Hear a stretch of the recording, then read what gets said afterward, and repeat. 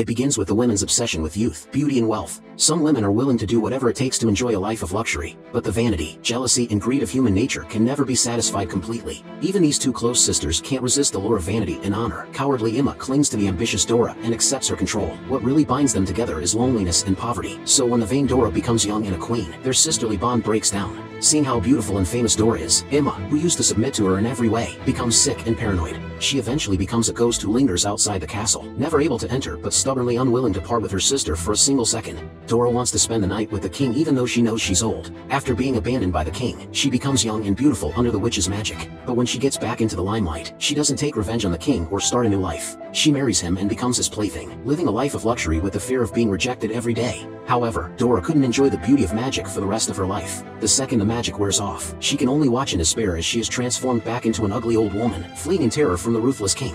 Whatever will be, will be.